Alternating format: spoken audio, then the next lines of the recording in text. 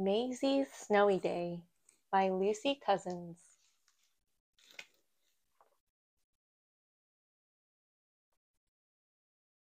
One day, Maisy wakes up to a wonderful surprise. It's snowing! After breakfast, she gets ready and puts on her coat, hat, scarf, gloves, warm woolen socks, and boots. Brr! It's very cold outside. The snow on the ground is soft and scrunchy. Maisy puts seeds out for the hungry birds to eat. Peck, peck, tweet, tweet. Crunch, crunch, crunch. It's time for Maisy to go to the park to meet her friends. Her boots leave footprints in the snow as she walks along. At the park, Charlie and Tallulah are throwing snowballs. Ha ha!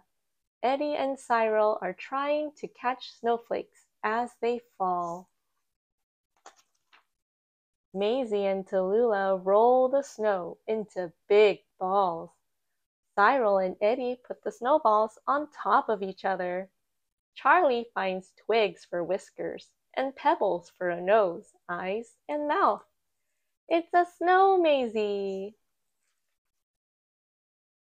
Next, everyone works together to make a snow fort. Eddie blows snow with his trunk as they climb up a big hill. It's time for a sled race. Watch out for the bumps. Ready, set, go! Yippee! Toot toot! Whee! Crash! Whoops! Oh dear, now Cyril is cold. Maisy gives him a great big hug. The sun is setting and it's getting dark in the park. Time to go home. Maisy's house is covered in twinkly lights that shine brightly in the dark. It looks so pretty. Maisy invites everyone inside.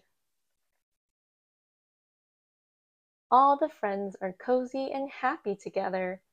Maisy makes hot chocolate, the perfect treat to end a lovely snowy day. The end.